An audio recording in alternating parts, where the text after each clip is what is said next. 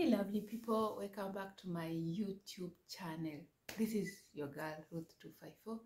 Thank you so much for my new subscribers. Happy New Year 2023. And so this is our first video in 2023, right? So before we go on, please don't forget to take your vitamins. Vitamins are very important for your skin and your bones.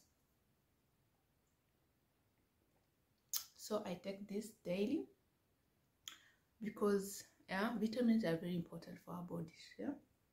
So don't forget to take your vitamins. Today we are going to talk about how to arrange your documents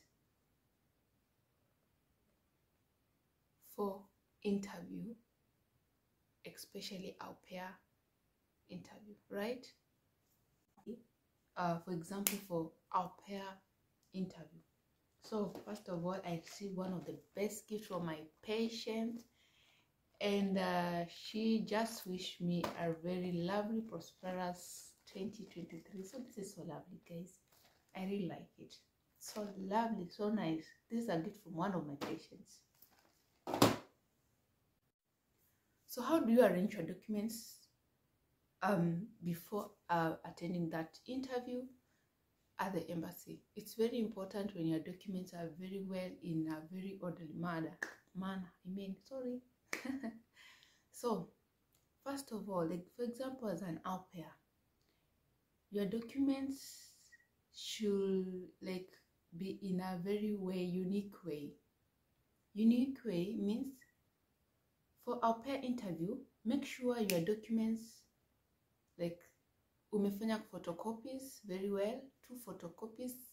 Each original should produce 2 photocopies before uende for interview. Please make sure umefanya photocopies before uende interview, umepanga documents. So today I'm going to teach you on we are going to talk about on how to arrange your documents. So here we start. Before you go for an interview, we have visa application form. Unafill kwa cyber and print it out. So visa form ndio ya kwanza, inakuwa on the top. That is the first one, visa form. After visa form, unakuja kwa your CV. From your CV, tunakuja kwa motivation letter. Motivation letter ndio ya number 3. Number 4. So number 4, tunakuja the documents kutoka from your host family, where it's contract, and then you attach your invitation letter, then health insurance. So hizi documents tatu ndio una receive from your host family. After that, you're going to attach your passport, birth certificate, ID, and then after ID, make sure the next document should be your college certificate, high school certificate, language certificate if it's German embassy or Austrian embassy, kitu kama hiyo. And then after language certificates, next it's your supportive documents. Supportive documents ni kama recommendation letters,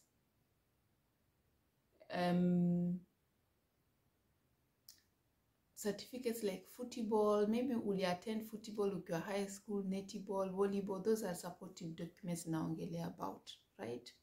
So make sure documents zako umearrange in this manner. Otherwise, if it happens that umeenda kwa counter without arranging your documents in such manner, please, watakurudisha nyuma na watakuuliza you go back and arrange your documents. And that is una waste time. So apart from documents, make sure uko na 10,000 cash money. 10,000 cash money. Hiyo ni visa fee, which is non-refundable. If it happens, God forbid, upate visa denial, it's non-refundable. The cash, it's non-refundable. They don't refund back, right? So first of all, arrange your papers the way tumesema, have the cash, keep time. Time, punctuality ni muhimu sana. And then if utaenda kama umefanya photocopy zote embassy, 1 copy wanafanya at 30 bob Kenyan shillings. It's very expensive. It's better ufanye cyber, 2 bob, 3 bob, then you go for an interview. Then from there, you wish yourself.